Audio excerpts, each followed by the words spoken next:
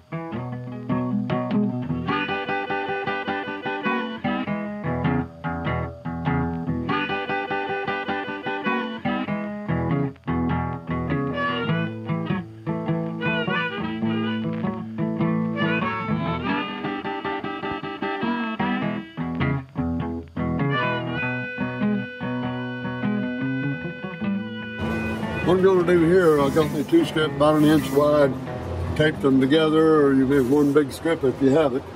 But what I'm going to do is go around about the middle of the widest spot here, and I'm going to go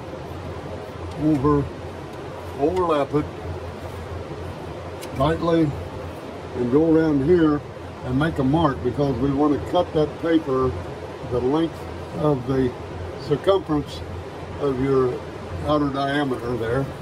Now I've got my mark. Take the scissors and I cut that right there. Okay. Now I fold this several times. Oops. So put me a nice crease in that right there. Fold it again.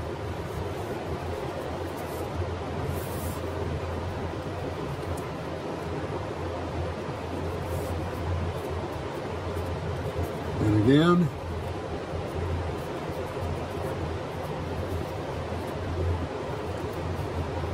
Again.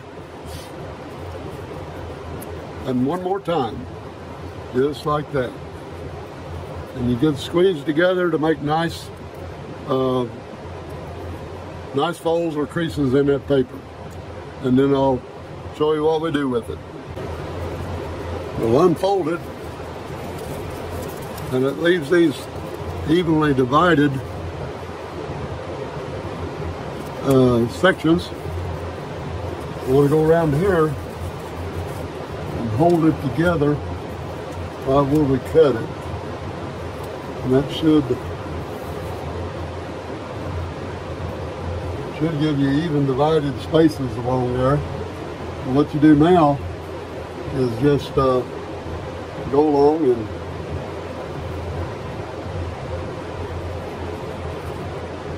divide them right where the crease are.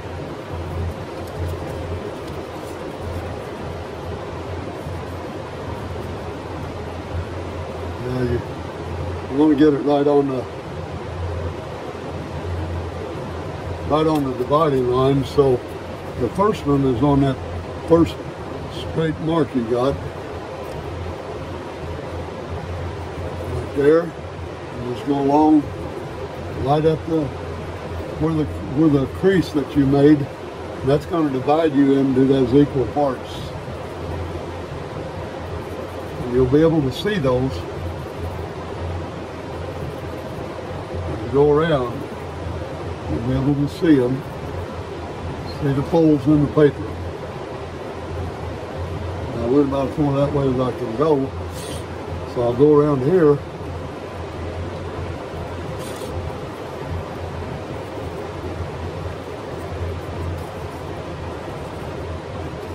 Now,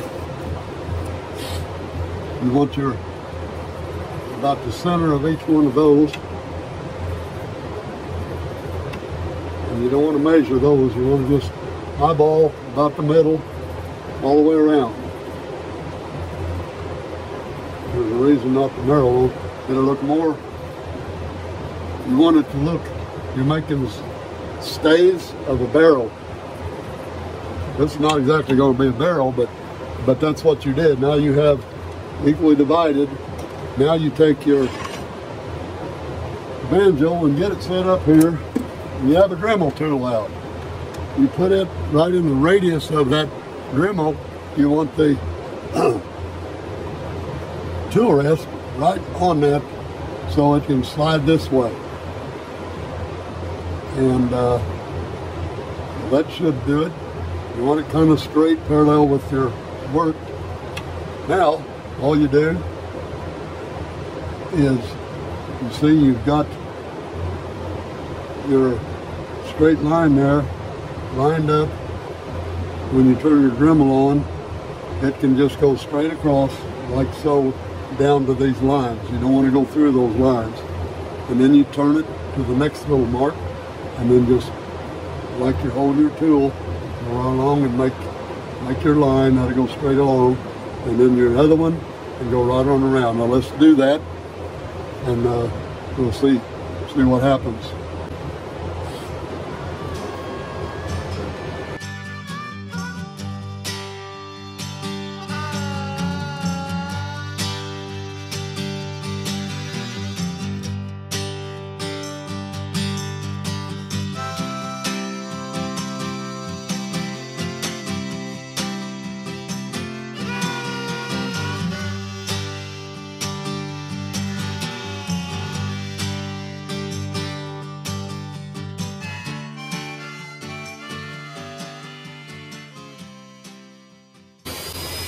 There you go, we've done all the way around it. So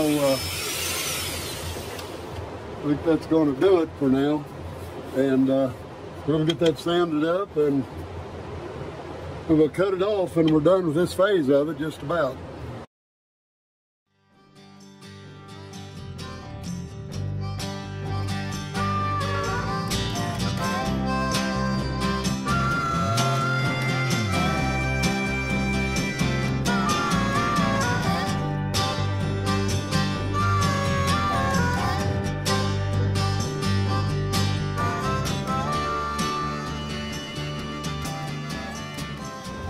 Okay, I've got all the stuff together here, and got some wax paper down over the bed of the lathe so we can't dribble on it and make a mess.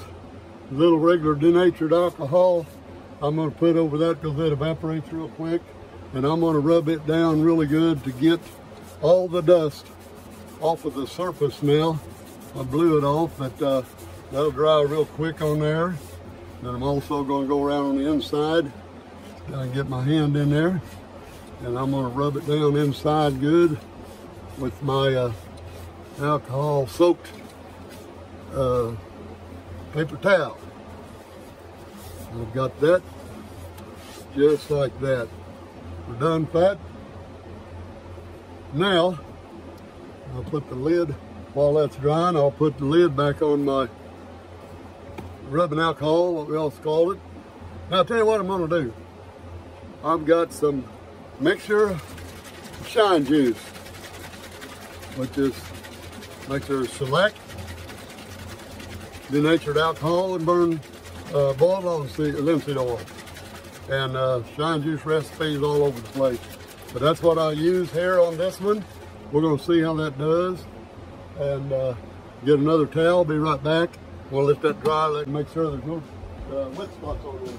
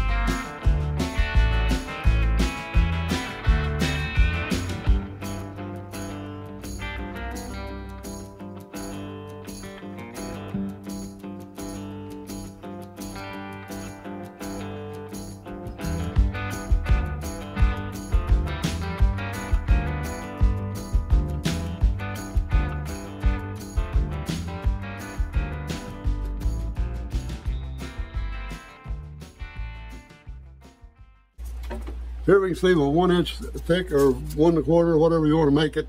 And I got my wood. And I took a piece of cardboard and made me a pattern that I wanted. Measured out, of course, the height of your handle. And you can go to the website. You can go Google it on mug handles and find all kind of patterns for different shapes that you want, or you can make your own. I laid out a dimension. I just made my own, and then I sketched it out, try to make it symmetrical as I could, and then I'm ready to cut it out of cardboard, and I'm ready to trace it on my pattern here. So we're going to get started and do that, and then simply take the jigsaw to it and cut it out, and I'll cut it out a little big on the saw, and then let the sander do the rest of it, and we can do a little routing on it and do whatever you want to do to get the corners shaped off.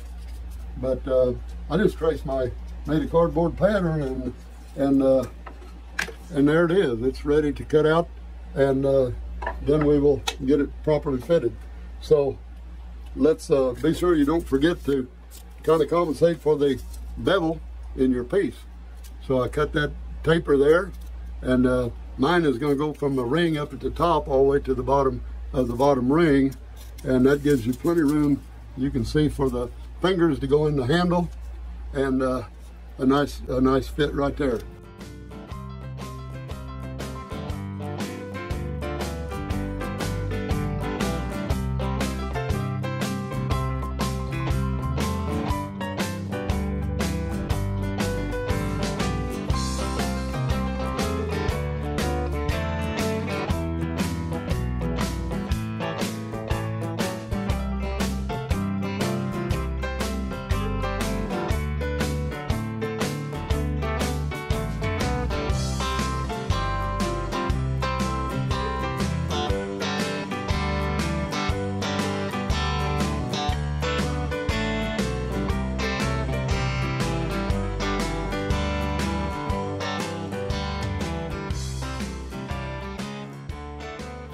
Right here, I'm going to show you where I took a Dremel tool and I fit around where this handle is going to fit. It will go right in there and right in there. So here we have it. Final stage is to get the tight bond glue after it's fitted up there, and you see it's glued on. We have it drying. Finish the handle first, and we're done. As soon as we get that glue dried, and we're going to let that set up about a couple hours at least before we take the clamps off, and then I'll take some more pictures, and we're going to have it on a Lazy Susan for you to look at as soon as we're all well and done. Well, here we are again, finishing up another project, and I'd like for you to take a closer look at this. There is the handle and everything assembled.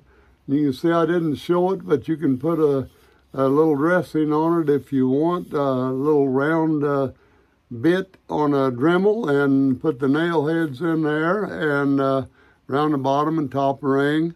And there you go on the inside. It's too dark in there. I don't think you can see it from this angle, but anyway, there it is, and I hope you liked it. And if you did, you know what to do. You just leave me a thumbs up or a thumbs down if you didn't. Be sure to hit that subscribe button if you haven't already. I'd appreciate that. And don't forget, I'll see you in the next video.